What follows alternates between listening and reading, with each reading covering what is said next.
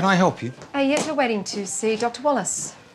Ah, of course you are. McGregor and Blake, the sailors with the drugs. Do you know where he is? You're looking at him. John Wallace, GP. Come along then, I've got patients waiting. The storeroom's out the back. Hey, doctor, the young cancer patient in there. Ruby Johnson. Are you treating her? Well, I'm giving her all the right drugs. Will she recover? Not likely. So why is she not in the mainland in a hospital having treatment? I'm doing my best for her. There's something in the water, Lieutenant. What are you talking about? The cancer. It's the water. And what makes you think that? Because I've been working in this community for a decade and in medicine for 30 years, and I've never seen so much cancer. And you think that it's in the drinking water here? The ocean. It's full of toxins. Don't swim in it. Don't eat anything from it. I can't save you if you do. Doctor, it's equipment. Is it medical equipment? You could say that. It's my distillery. I make rum.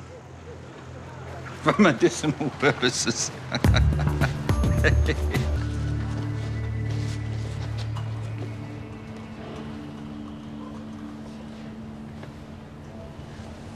Dr. Wallace? Hello, Lieutenant. How is she? The nurses say she is responding to treatment. Oh, that's good news.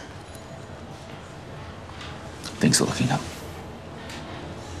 The police have arrested 3 executives from the Braxton Mining Group, and they've been charged with illegal ocean dumping, arson, and the murder of Jason Merritt. Thank you, Lieutenant. Most people wouldn't bother to listen. Even fewer would have the courage to follow up on something like this.